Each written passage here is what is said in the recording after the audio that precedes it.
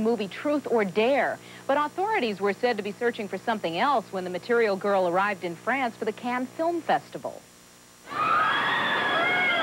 Madonna materialized late to her first party in Cannes due to complications at the Nice airport. Reportedly, French customs officials acting on a tip held her up for over an hour searching for drugs.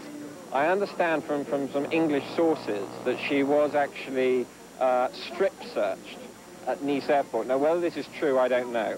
But I understand that certainly there was a problem with the fitness kit. And that, as I understand the dumbbells were taken apart. Despite her less than warm welcome, Madonna wasted no time making the rounds with a wealth of security guards in tow. Her first stop was a party thrown by Italian producer Dino De Laurentiis for her film Truth or Dare, retitled In Bed with Madonna for its international release. The bash was complete with dancers designed to make Madonna look tame, and a star-studded guest list included Tina Turner, Eddie Murphy, and Dennis Hopper, all to applaud the crowned queen of controversy. She's a strong, smart, charismatic woman who's constantly thinking. You can see her thinking all the time. She's a smart woman and she's beautiful. I love Madonna. Madonna's a good friend, and she's a terrific entertainer.